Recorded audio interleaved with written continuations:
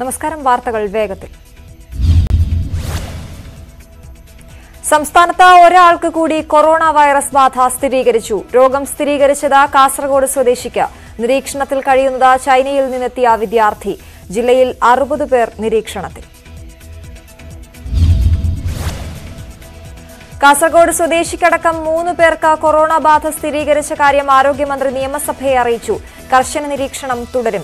കാസർഗോഡ് ചികിത്സയിലുള്ള വിദ്യാർത്ഥിയുടെ ആരോഗ്യനില തൃപ്തികരമെന്നും ആരോഗ്യമന്ത്രി. തൃശൂരിലും ആലപ്പുഴയിലും ചികിത്സയിലുള്ളവരുടെ ആരോഗ്യനിലയും തൃപ്തികരമെന്ന് ആരോഗ്യമന്ത്രി. ചൈനയിൽ നിന്ന് തിരിച്ചെത്തിയവരിൽ രോഗലക്ഷണങ്ങൾ ഉണ്ടാകാൻ ഇടയുണ്ടെന്നും ആരോഗ്യമന്ത്രി നിയമസഭയിൽ.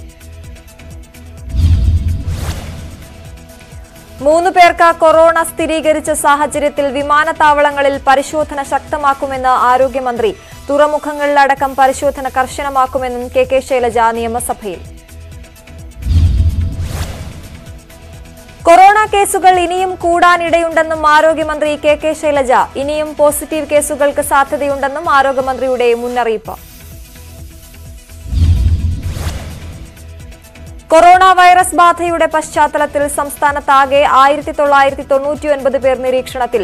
1924 പേർ വീടുകളിലും 75 പേർ വിവിധ ആശുപത്രികളിലുമാണ് ഉള്ളത്. 104 സാമ്പിളുകൾ പരിശോധനയ്ക്കായി അയച്ചു. ആലപ്പുഴയിലും തൃശൂരിലുമുള്ള രോഗികളുടെ ആരോഗ്യനിലയിൽ പുരോഗതി. ആലപ്പുഴ മെഡിക്കൽ കോളേജിൽ ചികിത്സയിൽ കഴിയുന്ന വിദ്യാർത്ഥിക്ക് കൊറോണ വൈറസ് ബാധ സ്ഥിരീകരിച്ചതോടെ ജില്ലയിൽ പ്രതിരോധ പ്രവർത്തനങ്ങൾ ഊർജിതം. കളക്ടറേറ്റിൽ കൺട്രോൾ റൂം തുറന്നതിനൊപ്പം തദ്ദേശ തലങ്ങളിൽ ബോധവൽക്കരണ പരിപാടികളും ആരംഭിക്കാൻ തീരുമാനം. കണ്ണൂർ മെഡിക്കൽ കോളേജിൽ ഒരാൾ കൂടി നിരീക്ഷണത്തിൽ. ജപ്പാനിൽ നിന്ന് വന്നയാളെയാണ് ആശുപത്രിയിൽ പ്രവേശിപ്പിച്ചത്. 2 പേരാണ് കണ്ണൂർ മെഡിക്കൽ കോളേജിൽ നിരീക്ഷണത്തിൽ ഉള്ളത്. ചൈനയിൽ നിന്ന് മടങ്ങിയെത്തിയ കുട്ടികൾ ഡൽഹിയിൽ കഴിയുന്നതിൽ ആശങ്ക പങ്കുവച്ച മാതാപിതാക്കൾ. എത്രയും വേഗം കുട്ടികളെ കേരളത്തിൽ എത്തിക്കണം. 5ഓളം പേർ ഒരു മുറിയിലാണ് കഴിയുന്നതെന്നും മാതാപിതാക്കൾ. ഡൽഹിയിൽ കുട്ടികൾ കഴിയുന്ന സാഹചര്യങ്ങളിൽ തൃപ്തിയില്ലെന്നും മാതാപിതാക്കൾ. പൊതു കക്കൂസ് ഉപയോഗിക്കേണ്ടി വന്നതിലും ആശങ്ക. കുട്ടികളെ കേരളത്തിൽ എത്തിക്കണമെന്നാവശ്യപ്പെട്ട് മുഖ്യമന്ത്രിക്കും ആരോഗ്യമന്ത്രിക്കും രക്ഷിതാക്കൾ അപേക്ഷ നൽകി. ചൈനയിൽ മരിച്ചവരുടെ എണ്ണം 361 ഇന്നലെ മാത്രം ചൈനയിൽ 57 പേർ മരിച്ചതായാണ് റിപ്പോർട്ട്. ഇതോടെ ഫിലിപ്പൈൻസിലെ ഒരാൾ ഉൾപ്പെടെ കൊറോണ ബാധയിൽ മരിച്ചവരുടെ എണ്ണം 362. ചൈനയിൽ വൈറസ് ബാധിച്ചവരുടെ എണ്ണം 17,000 കടന്നു. കൊറോണ ബാധ സംബന്ധിച്ച സ്ഥിതിഗതികൾ ചർച്ച ചെയ്യാൻ G7 രാജ്യങ്ങൾ ജർമ്മനിയിൽ യോഗം ചേരും. ലോകരാജ്യങ്ങൾ സ്വന്തം പൗരന്മാർക്ക് ചൈനയിലേക്ക് യാത്ര ചെയ്യുന്നതിന് ഏർപ്പെടുത്തിയ നിയന്ത്രണം തുടരും.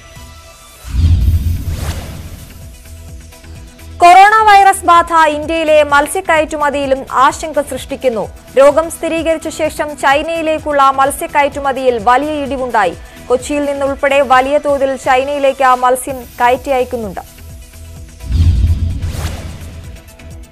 കൊറോണ എന്ന വൈറസ് ഉണ്ടെന്ന് തെളിയിക്കാൻ വെല്ലുവിളിച്ച പ്രകൃതി ചികിത്സകൻ ജേക്കബ് വടക്കഞ്ചേരിയുടെ വീഡിയോ സന്ദേശം. നിപ കാലത്തും അങ്ങനെയൊരു വൈറസ് ഇല്ലെന്ന് പ്രചരിപ്പിച്ചതിന് ജേക്കബ് വടക്കഞ്ചേരിക്കെതിരെ കേസെടുത്തിരുന്നു. 3 ദിവസം മുൻപാണ് ജേക്കബ് വടക്കഞ്ചേരി സ്വന്തം ഫേസ്ബുക്ക് പേജിൽ വീഡിയോ സന്ദേശം പോസ്റ്റ് ചെയ്തത്. 22 മിനിറ്റ് ദൈർഘ്യമുള്ള വീഡിയോയിൽ പരസ്പര വിരുദ്ധമായ ചോദ്യങ്ങൾ ഉന്നയിക്കുന്ന വടക്കഞ്ചേരി ആരോഗ്യവകുപ്പിന്റെ നിർദ്ദേശങ്ങളെ പരിഹസിക്കുകയും ചെയ്യുന്നു. വീഡിയോ വ്യാപകമായി പ്രചരിച്ച സാഹചര്യത്തിൽ ശക്തമായ നടപടി വേണമെന്ന് ആരോഗ്യ പ്രവർത്തകർ. ശാസ്ത്രത്തെയും ആധുനിക വിജ്ഞാനത്തെയും ചോദ്യം ചെയ്ത തെറ്റിദ്ധാരണ പരത്തുന്നതിനെതിരെ ഇന്ത്യൻ മെഡിക്കൽ അസോസിയേഷൻ രംഗത്ത്. വ്യാജ പ്രചരണത്തിനെതിരെ ഡോക്ടർമാരെ ഉപയോഗിച്ച് സമൂഹമാധ്യമങ്ങളിലൂടെ സന്ദേശങ്ങൾ പ്രചരിപ്പിക്കും. പൌരത്വ വിഷയത്തിൽ സർക്കാരിന് ഇരട്ട മുഖമില്ലെന്ന് മുഖ്യമന്ത്രി പിണറായി വിജയൻ. പൌരത്വ നിയമവും NPR-ഉം നടപ്പാക്കില്ല. പ്രാരംഭ നടപടി തുടങ്ങിയ ഉദ്യോഗസ്ഥർക്കെതിരെ വകുപ്പ് തല നടപടി സ്വീകരിച്ചെന്നും മുഖ്യമന്ത്രി. പൌരത്വ നിയമ ഭേദഗതിക്കെതിരെ നിയമവിധേയമായി സമരം ചെയ്ത ആർക്കെതിരെയും കേസെടുത്തിട്ടില്ലെന്ന് മുഖ്യമന്ത്രി പിണറായി വിജയൻ. പരിധി വിടുമ്പോൾ സ്വാഭാവിക നടപടിയുണ്ടാകും. പോസ്റ്റ് ഓഫീസ് തല്ലി തകർത്താൽ നടപടിയെടുക്കാതിരിക്കാനാകില്ല. ടി സിദ്ദിഖിനെതിരെ കേസെടുത്തെന്ന പ്രതിപക്ഷ ആരോപണത്തിനായിരുന്നു മുഖ്യമന്ത്രിയുടെ മറുപടി. ആലുവയിൽ അനസ് എന്ന യുവാവിനെതിരായ കേസ് പൗരത്വ നിയമ സമരത്തിൽ പങ്കെടുത്തതിന്റെ പേരിൽ പോലീസ് ക്ലിയറൻസ് നിഷേധിച്ചുവെന്ന് എൽദോസ് കുന്നപ്പള്ളി. സംഭവം ശ്രദ്ധയിൽപ്പെട്ടിട്ടില്ല. അൻവർ സാദത്ത് അത് ശ്രദ്ധയിൽപ്പെടുത്തിയിട്ടില്ലെന്നും മുഖ്യമന്ത്രിയുടെ മറുപടി. മഹല്ല് കമ്മിറ്റികളുടെ സമരം സമാധാനപരമായിരുന്നുവെന്ന് മുഖ്യമന്ത്രി പിണറായി വിജയൻ. എന്നാൽ ചിലയിടത്ത് SDPI നുഴഞ്ഞുകയറി. അവിടെ പോലീസ് നടപടിയെടുത്തു. SDPIയെ പറയുമ്പോൾ പ്രതിപക്ഷം എന്തിന് പ്രകോപിതരാകുന്നുവെന്നും മുഖ്യമന്ത്രി. SDPIയെയും തീവ്രവാദത്തെയും കുറിച്ച് പറയാൻ പാടില്ലെന്നാണോ എന്നും മുഖ്യമന്ത്രി. പൗരത്വ നിയമ ഭേദഗതിയുമായി ബന്ധപ്പെട്ട സാമുദായിക കലാപം സൃഷ്ടിക്കുന്ന തരത്തിൽ പ്രകടനം നടത്തിയതിന് 27 കേസ് രജിസ്റ്റർ ചെയ്തിട്ടുണ്ടെന്ന് മുഖ്യമന്ത്രി. പൗരത്വ നിയമത്തെ അനുകൂലിച്ച് കുറ്റ്യാടി ടൗണിൽ BJP നടത്തിയ പ്രകടനത്തിൽ ലഹള ഉണ്ടാക്കണമെന്ന ഉദ്ദേശത്തോടെ മുദ്രാവാക്യം വിളിച്ച 100ഓളം പേർക്കെതിരെയും കേസെടുത്തു. കണ്ണൂർ മട്ടന്നൂർ സ്റ്റേഷനിലെ SI, ഇരിട്ടി ASP എന്നിവർ പൗരത്വ നിയമത്തെ അനുകൂലിച്ച് നടന്ന പ്രതിഷേധ പരിപാടിയിൽ യൂണിഫോം ധരിച്ചു പങ്കെടുത്ത സംഭവം ശ്രദ്ധയിൽപ്പെട്ടു. ഇക്കാര്യത്തിൽ അവരോട് വിശദീകരണം ആവശ്യപ്പെട്ടിട്ടുണ്ടെന്നും മുഖ്യമന്ത്രി വ്യക്തമാക്കി. അങ്കമാലിയിൽ ജുമാ നമസ്കാരത്തിന് ശേഷം സമാധാനപരമായ പ്രകടനം നടത്തിയവർക്കെതിരെ കേസെടുത്തെന്ന് റോജി M. ജോൺ. മനുഷ്യച്ചങ്ങലയ്ക്കെതിരെ കേസെടുക്കുമോ എന്ന് മുഖ്യമന്ത്രിയോട് ചോദ്യമുന്നയിച്ച അങ്കമാലി MLA. പൗരത്വ വിഷയത്തിൽ രാജ്യം ശ്രദ്ധിക്കുന്ന ഇടപെടൽ നടത്തിയത് കേരളമെന്നും മുഖ്യമന്ത്രി. അക്രമവും ജനങ്ങളെ ഭിന്നിപ്പിക്കാനുള്ള ശ്രമങ്ങളുമുണ്ടായാൽ പോലീസ് ഇടപെടുമെന്നും മുഖ്യമന്ത്രി. കാട്ടാക്കടയിൽ യുവാവിനെ JCB ഇടിച്ച് കൊലപ്പെടുത്തിയതിന് പിന്നിൽ മണ്ണ് മാഫിയെന്ന് മുഖ്യമന്ത്രി. പോലീസിന്റെ ഭാഗത്ത് വീഴ്ച പറ്റിയെന്ന ആരോപണം ശ്രദ്ധയിൽപ്പെട്ടിട്ടുണ്ട്. നെടുമങ്ങാട് DYSP ഇക്കാര്യം അന്വേഷിച്ചു വരികയാണ്. മുഖ്യമന്ത്രിയുടെ മറുപടി M. വിൻസെന്റ് നൽകിയ അടിയന്തര പ്രമേയ നോട്ടീസ്.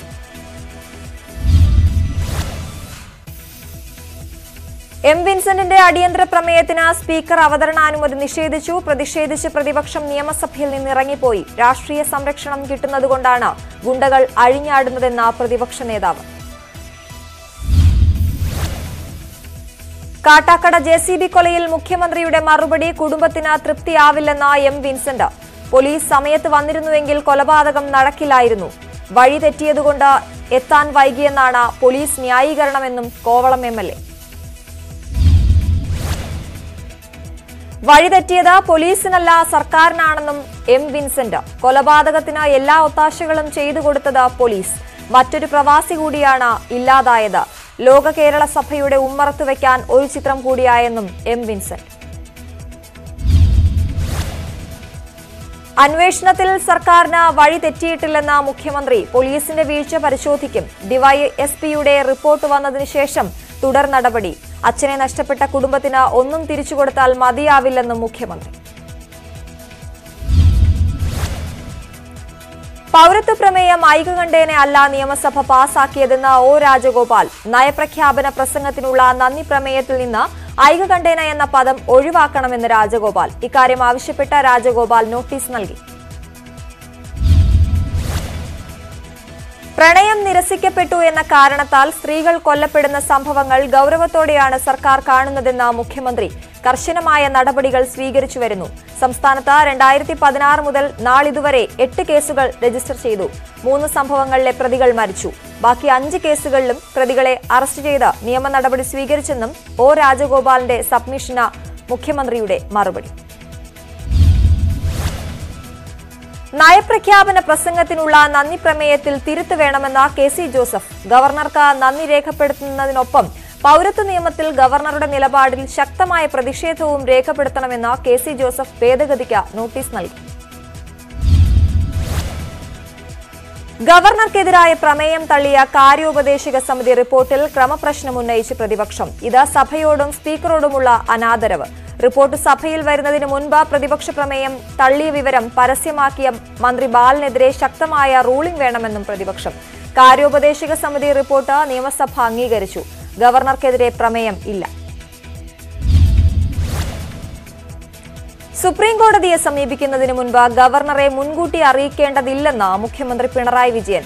റൂൾസ് ഓഫ് ബിസിനസിലെ നിബന്ധനകൾ ലംഘിച്ചിട്ടില്ല. ഗവർണർ രേഖാമൂലം സർക്കാരിനെ എതിർപ്പ് അറിയിച്ചിട്ടില്ല. ഗവർണർ ചോദിച്ച വിശദീകരണത്തിന് സർക്കാർ രേഖാമൂലം മറുപടി നൽകിയിട്ടുണ്ട്. കേന്ദ്ര സംസ്ഥാന ബന്ധങ്ങളെ ബാധിക്കുന്ന വിഷയമല്ലെന്ന് ഗവർണറെ അറിയിച്ചെന്നും മുഖ്യമന്ത്രി സഭയെ അറിയിച്ചു. പോലീസിനെ മറ്റൊരു ഏജൻസിയും നിയന്ത്രിക്കുന്നില്ലെന്ന് മുഖ്യമന്ത്രി. പോലീസിനെ നിയമിക്കുന്നത് പാർട്ടിയുടെ നിർദ്ദേശപ്രകാരമല്ല. 3 വർഷം കഴിഞ്ഞവരെ സ്റ്റേഷനുകളിൽ നിന്ന് മാറ്റുമെന്നും മുഖ്യമന്ത്രി. സെൻകുമാറിനോട് ചോദ്യം ചോദിച്ചതിന് കേസെടുത്തത് അംഗീകരിക്കാനാവില്ലെന്ന് മുഖ്യമന്ത്രി. ഡിജിപിയോട് പരിശോധിക്കാൻ ആവശ്യപ്പെട്ടിട്ടുണ്ട്. മുൻ ഡിജിപി എന്ന സ്വാധീനം കേസെടുത്തതിന് കാരണമായിട്ടുണ്ടാവാം. കേസ് അവസാനിപ്പിക്കാൻ നടപടി സ്വീകരിക്കുമെന്നും മുഖ്യമന്ത്രി. മാധ്യമപ്രവർത്തകരുടെ ക്ഷേമത്തിന് സർക്കാർ മുന്തിയ പരിഗണനയാണ് നൽകുന്നതെന്ന് മുഖ്യമന്ത്രി. പെൻഷൻ പദ്ധതി, അക്രഡിറ്റേഷൻ, ആരോഗ്യ ഇൻഷുറൻസ്, ഹൌസിംഗ് സബ്സിഡി തുടങ്ങിയ പദ്ധതികൾ കാര്യക്ഷമമായി നടപ്പിലാക്കിയിട്ടുണ്ടെന്നും PC ജോർജിന്റെ സബ്മിഷന് മുഖ്യമന്ത്രി മറുപടി നൽകി. TP സെൻകുമാറിനെതിരെ Tushar Vellappally. SNDP ക്വാട്ടയിലാണ് Senkumar DGP ആയത്. സംഘടനയ്ക്കുള്ളിൽ നിന്നുള്ളവർ തന്നെയാണ് SNDPയെ തകർക്കാൻ ശ്രമിക്കുന്നതെന്നും തുഷാർ. പൗരത്വ നിയമത്തെ ചൊല്ലി ലോക്സഭയിൽ പ്രതിപക്ഷ ബഹളം. വെടിവയ്പ് അവസാനിപ്പിക്കൂ എന്ന മുദ്രാവാക്യം മുഴക്കിയാണ് സഭയിൽ പ്രതിപക്ഷ പ്രതിഷേധം ഉയർന്നത്.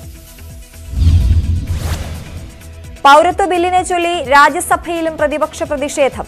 പൗരത്വ നിയമ ഭേദഗതിയും ജനസംഖ്യാ രജിസ്റ്ററും ചർച്ച ചെയ്യണമെന്ന പ്രതിപക്ഷം. പ്രതിഷേധത്തെ തുടർന്ന് രാജ്യസഭ 2 മണിവരെ നിർത്തിവെച്ചു. ഡൽഹി ജാമിയ മിലിയ സർവകലാശാലയ്ക്ക് സമീപം വീണ്ടും വെടിവെപ്പ്. 5ാം ഗേറ്റിന് സമീപം ബൈക്കിലെത്തിയ 2 പേരാണ് വെടിവെച്ചത്. ഇന്നലെ രാത്രിയാണ് സംഭവം. വെടിവെപ്പിൽ ആർക്കും പരിക്കേറ്റതായി റിപ്പോർട്ടുകളില്ല. 4 ദിവസത്തിനിടെ ജാമിയയ്ക്ക് സമീപമുണ്ടായ 3ാമത്തെ വെടിവെപ്പാണിത്. കഴിഞ്ഞ ദിവസങ്ങളിലുണ്ടായ വെടിവെപ്പിന്റെ പശ്ചാത്തലത്തിൽ സൌത്ത് ഈസ്റ്റ് ഡൽഹി DCPയെ തെരഞ്ഞെടുപ്പ് കമ്മീഷൻ നീക്കി. ശബരിമല കേസിൽ 9 അംഗ ബെഞ്ചിൽ വാദം പുരോഗമിക്കുന്നു. പരിഗണനാ വിഷയങ്ങൾ കോടതി തന്നെ തീരുമാനിക്കുമെന്ന് സോളിസിറ്റർ ജനറൽ തുഷാർ മേത്ത. പുനഃപരിശോധനാ ഹർജികൾ വിശാല ബെഞ്ചിന് വിട്ടത് ചോദ്യം ചെയ്ത മുതിർന്ന അഭിഭാഷകരായ ഫാലി എസ് നരിമാനും രാജീവ് ധാവനും രംഗത്തെത്തി. പുനഃപരിശോധനാ ഹർജികൾ വിശാല ബെഞ്ചിന് വിടാനാകില്ലെന്ന വാദം ഒരു പരിഗണനാ വിഷയമായി നിശ്ചയിക്കാമെന്ന് ചീഫ് ജസ്റ്റിസ് SA ബോബ്ദെ അധ്യക്ഷനായ 9 അംഗ ബെഞ്ചാണ് പരിഗണനാ വിഷയങ്ങൾക്ക് അന്തിമരൂപം നൽകുക. വാളയാർ പെൺകുട്ടികളുടെ ദുരൂഹ മരണം അന്വേഷിക്കുന്ന ജുഡീഷ്യൽ കമ്മീഷൻ സിറ്റിംഗ് തുടങ്ങി.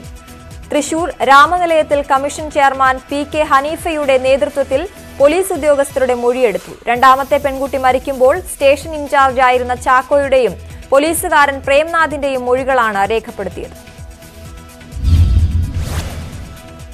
തദ്ദേശ തെരഞ്ഞെടുപ്പിൽ 2015 വോട്ടർ പട്ടിക കരട് പട്ടികയായി ഉപയോഗിക്കുന്നതിനെതിരെ പ്രതിപക്ഷം നൽകിയ ഹർജി ഹൈക്കോടതി തള്ളി. വോട്ടർ പട്ടിക സംബന്ധിച്ചുള്ള തീരുമാനം തെരഞ്ഞെടുപ്പ് കമ്മീഷന്റെ വിവേചനാധികാരം. തെരഞ്ഞെടുപ്പ് കമ്മീഷന്റെ പ്രവർത്തനങ്ങളിൽ ഇടപെടുന്നതിന് പരിമിതികളുണ്ടെന്നും ഹൈക്കോടതി. രാമചന്ദ്രൻ കമ്മീഷൻ റിപ്പോർട്ട് വന്ന ശേഷം ബസ് ചാർജ് വർധന പരിഗണിക്കാമെന്ന് ഗതാഗത മന്ത്രി. റിപ്പോർട്ടിന്മേൽ ഈ മാസം 20-നകം പ്രാരംഭ നടപടി കൈക്കൊള്ളും. സമരം നിർത്തിവെക്കാൻ ബസ് ഉടമകളോട് ആവശ്യപ്പെട്ടെന്നും AK ശശീന്ദ്രൻ. ചർച്ച കോഴിക്കോട് ഗസ്റ്റ് ഹൌസിൽ. വിദ്യാർത്ഥികളുടെ യാത്രാ നിരക്ക് വർദ്ധിപ്പിക്കുക, മിനിമം ബസ് ചാർജ് 10 രൂപയാക്കുക എന്നിവ പ്രധാന ആവശ്യം. വിദ്യാർത്ഥികളുടെ യാത്രാ നിരക്ക് 1 രൂപയിൽ നിന്ന് 5 രൂപയാക്കി വർദ്ധിപ്പിക്കണമെന്ന് ബസ് ഉടമകൾ. തിരുവനന്തപുരത്ത് സമാന്തര സർവീസ് നടത്തിയ ലക്ഷറി ബസ് പിടിച്ചെടുത്തു. തൊടുപുഴയിൽ നിന്ന് സർവീസ് നടത്തുകയായിരുന്ന കൈറോസ് ബസ്സാണ് പിടികൂടിയത്. കോഴിക്കോട് പുതുപ്പാടിയിൽ ടൂറിസ്റ്റ് ബസ്സിന് സൈഡ് നൽകിയില്ലെന്ന് ആരോപിച്ച് ആംബുലൻസ് തടഞ്ഞ് ഡ്രൈവറെ മർദ്ദിച്ചു. കോഴിക്കോട് മെഡിക്കൽ കോളേജ് സഹായി ആംബുലൻസ് ഡ്രൈവർ സിറാജിനെയാണ് നടു റോഡിലിട്ട് മർദ്ദിച്ചത്. സംഭവത്തിൽ ബസ്സിലെ ജീവനക്കാരനായ കൊടുവള്ളി ആവിലൂർ സ്വദേശി റിതേഷിനെ താമരശ്ശേരി പോലീസ് കസ്റ്റഡിയിലെടുത്തു. സംസ്ഥാന ആരോഗ്യ വകുപ്പിൽ സ്റ്റാഫ് നഴ്സ് നിയമനത്തിനായുള്ള PSC വിജ്ഞാപനത്തിനെതിരെ നഴ്സുമാരുടെ സംഘടന. +2 സയൻസ് വിഷയം അപേക്ഷകർക്ക് നിർബന്ധമാക്കിയത് ജനറൽ നഴ്സിംഗ് കഴിഞ്ഞവർക്ക് തിരിച്ചടിയാകുമെന്നാണ് ആരോപണം. മരടിലെ മാലിന്യ നീക്കം വിലയിരുത്തി ദേശീയ ഹരിത ട്രിബ്യൂണൽ സംസ്ഥാന മേൽനോട്ട സമിതി ചെയർമാൻ ജസ്റ്റിസ് AV രാമകൃഷ്ണപിള്ളയുടെ നേതൃത്വത്തിലായിരുന്നു യോഗം. മരടിലെ മാലിന്യ നീക്കത്തിൽ ദേശീയ ഹരിത ട്രിബ്യൂണലിന് അതൃപ്തി. മാർഗനിർദ്ദേശങ്ങൾ പൂർണ്ണമായും പാലിക്കപ്പെട്ടിട്ടില്ലെന്ന് justice A V Ramakrishna Pillai. Kalpetta general ആശുപത്രിയിലെ കുട്ടികളുടെ ബ്ലോക്കിലെ പരിശോധനാ ഹാളിന്റെ സീലിംഗ് അടർന്നു വീണു. ആർക്കും അപകടമില്ല. 2 ആഴ്ച മുൻപ് ഉദ്ഘാടനം ചെയ്ത ബ്ലോക്കിലാണ് സീലിംഗ് തകർന്നത്. നാട്ടുകാരും രോഗികളും പ്രതിഷേധവുമായി രംഗത്ത്. വയനാട്ടിലെ അരിവാൾ രോഗികൾക്കുള്ള സർക്കാർ സഹായം ലഭിക്കുന്നില്ലെന്ന പരാതി. കുടുംബങ്ങൾ ദുരിതത്തിൽ. ജില്ലയിൽ പ്രത്യേക ചികിത്സാ പദ്ധതി നടപ്പാക്കിയിട്ടും ഊരുകളിലെ ദുരിതമൊഴിയുന്നില്ലെന്നും പരാതി. 3 സെന്റ് ഭൂമിയിൽ വീട് വയ്ക്കാൻ കൊല്ലം ജില്ലയിൽ പ്രാദേശിക വികസന സമിതി അനുവദിക്കുന്നില്ല എന്ന പരാതിയുമായി രോഗബാധിതരായ ദമ്പതികൾ. അഞ്ചാലുമൂട് കണ്ടച്ചിറയിൽ നീർത്തട സംരക്ഷണ നിയമത്തിന്റെ പേരിൽ അനുമതി നിഷേധിക്കുന്ന വസ്തുവിൽ നേരത്തെ കെട്ടിട നിർമ്മാണ അനുമതി കൊടുത്തിരുന്നുവെന്നും ദമ്പതികൾ. പ്രളയകാലത്ത് വീട് അപകടാവസ്ഥയിലായ നിർധന കുടുംബം കഴിഞ്ഞുകൂടുന്നത് ഒറ്റമുറി വീട്ടിൽ. ഗൃഹനാഥൻ അന്തിയുറങ്ങുന്നത് പലപ്പോഴും സമീപത്തെ ആട്ടിൻകൂട്ടിൽ. അടച്ചുറപ്പുള്ള ശുചിമുറി പോലും ഇവിടെയില്ല. സർക്കാർ ഇടപെടണമെന്ന് ആവശ്യം. ഗുരുവായൂർ മാണിക്കത്തുപടി പ്രദേശത്ത് കുടിവെള്ളം മുട്ടിച്ചു water authority. E K Nayanar റോഡിലെ ഒടിഞ്ഞ പൈപ്പിലൂടെ വെള്ളം പാഴാകുന്നു. അറ്റകുറ്റപ്പണി നടത്താൻ അധികൃതർ തയ്യാറാകുന്നില്ലെന്ന് ആരോപണം. എറണാകുളം നഗരത്തിലെ ഗതാഗതക്കുരുക്ക് പരിഹരിക്കാൻ ചെറുവാഹനങ്ങൾക്ക് പാലാരിവട്ടം പാലം തുറന്നുകൊടുക്കണമെന്ന ആവശ്യം ശക്തമാകുന്നു. ഓട്ടോറിക്ഷകൾക്കും ഇരുചക്ര വാഹനങ്ങൾക്കും പാലത്തിലൂടെ ഗതാഗതം അനുവദിക്കണമെന്നാണ് ആവശ്യം. കോന്നി ആനക്കൂട്ടിലെ അസുഖം ബാധിച്ച ആനക്കുട്ടി പിഞ്ചുവിന്റെ ആരോഗ്യനില കൂടുതൽ മോശമായി. ചികിത്സ തുടരുന്ന ആനക്കുട്ടിയുടെ ശരീരത്തിൽ നിരവധി വ്രണങ്ങളുണ്ടെന്ന് അധികൃതർ. ആനക്കുട്ടിയെ എഴുന്നേൽപ്പിക്കാനുള്ള ശ്രമങ്ങൾ പരാജയപ്പെട്ടു. ഇടുക്കി വട്ടവടയിൽ പാഷൻ ഫ്രൂട്ട് കൃഷി വ്യാപിപ്പിക്കുന്നതിന് പദ്ധതിയുമായി ശാന്തൻപാറ ബാബുജി കൃഷി വിജ്ഞാന കേന്ദ്രം. ഇതിന്റെ ഭാഗമായി മാതൃകാ കൃഷിത്തോട്ടം തയ്യാറാക്കി. കഴിഞ്ഞ മഴക്കാലത്ത് അട്ടപ്പാടി കുറവൻപാടിയിലുണ്ടായ ഉരുൾപൊട്ടലിൽ ദുരിതം നേരിട്ടവർക്ക് സഹായം എത്തിച്ചവരെ അനുമോദിച്ചു ജനകീയ കൂട്ടായ്മ. Mannarkkad MLA advocate N Shamsuddin കൂട്ടായ്മ ഉദ്ഘാടനം ചെയ്തു. ഇടുക്കി മെഡിക്കൽ കോളേജിന്റെ അടിസ്ഥാന സൗകര്യങ്ങൾ വർദ്ധിപ്പിക്കുന്നതിന്റെ ഭാഗമായി വെന്റിലേറ്ററും ICUവും പ്രവർത്തനം ആരംഭിച്ചു. റോഷി അഗസ്റ്റിൻ MLA ICU യൂണിറ്റിന്റെ ഉദ്ഘാടനം നിർവഹിച്ചു. അത്യാധുനിക സംവിധാനങ്ങളോട് കൂടിയ ICU ആണ് മെഡിക്കൽ കോളേജിൽ സജ്ജീകരിച്ചിരിക്കുന്നത്.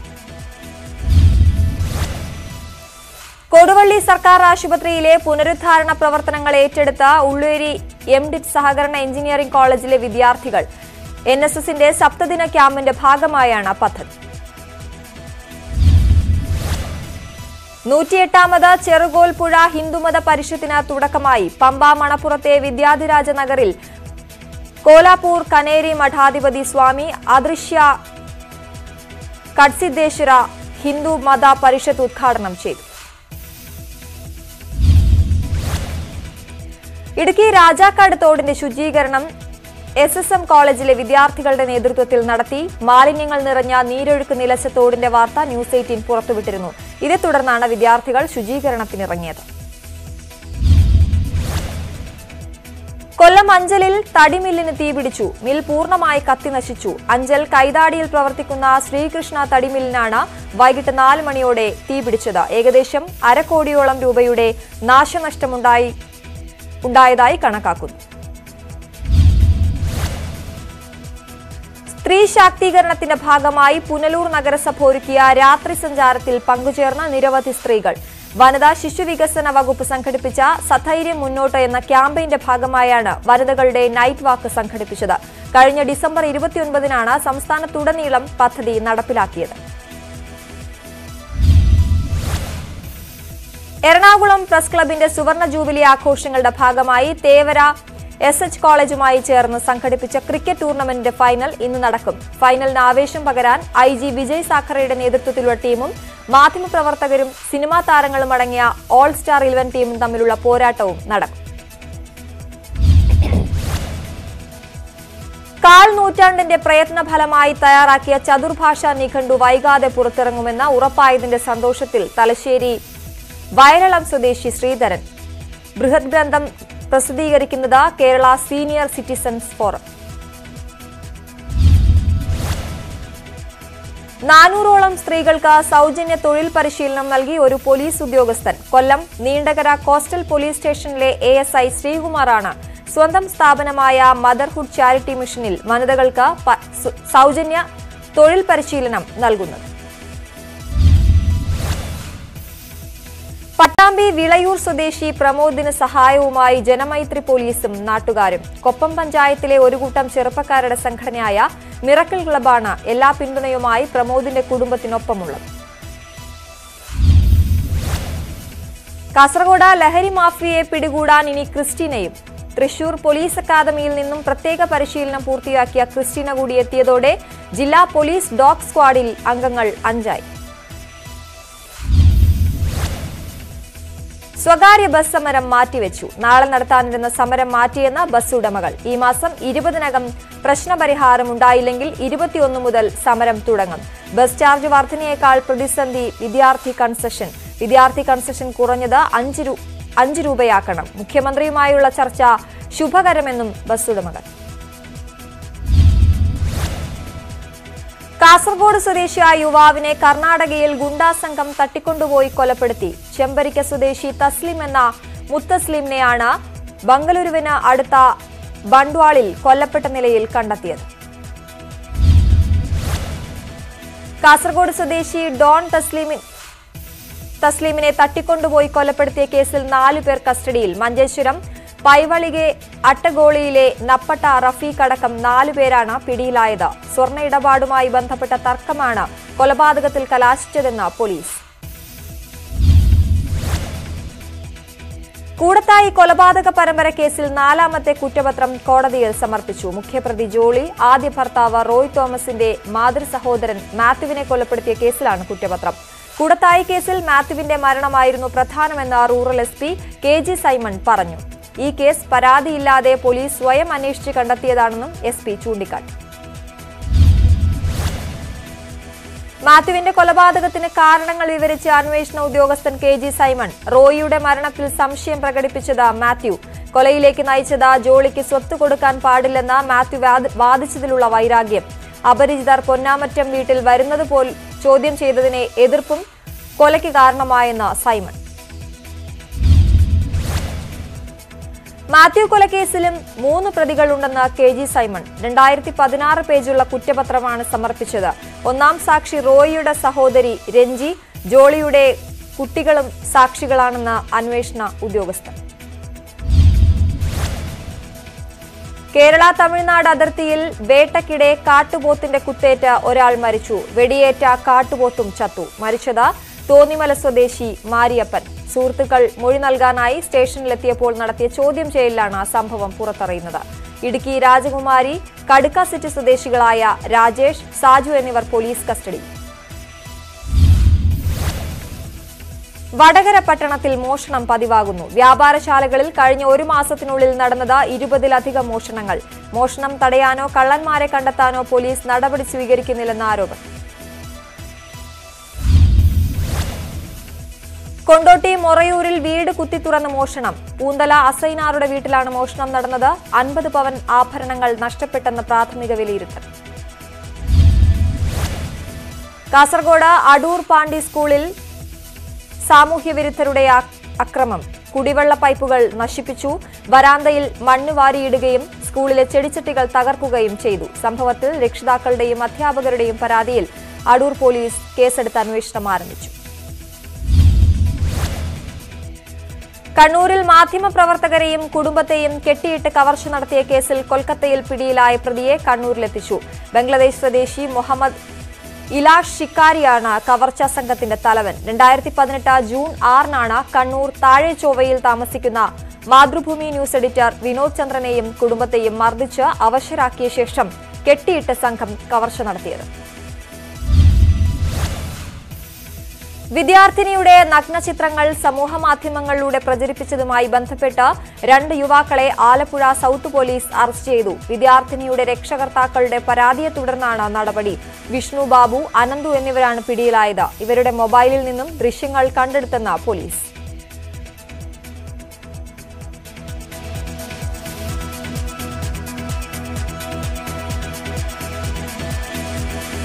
പശ്ചാത്തലത്തിൽ സുരക്ഷാ മുൻകരുതലുകളുടെ ഭാഗമായുള്ള നടപടിയെന്ന് വിദേശകാര്യ മന്ത്രാലയം. ഡാറ്റ സ്വകാര്യതയിൽ ഇൻഫോസിസിന് നേട്ടം. ഇൻഫോസിസിന് ISO സർട്ടിഫിക്കേഷൻ ലഭിച്ചു. അക്രഡിറ്റേഷനോടെ സർട്ടിഫിക്കറ്റ് നേടിയ ലോകത്തെ ആദ്യ കമ്പനികളിലൊന്നായി ഇൻഫോസിസ് മാറി. വാർത്തകൾ വേഗത്തിൽ പൂർണ്ണമാകുന്നു. ഇനി നാട്ടുവർത്തമാനത്തിൽ VS ജോയ് ചേരും. ജോയ്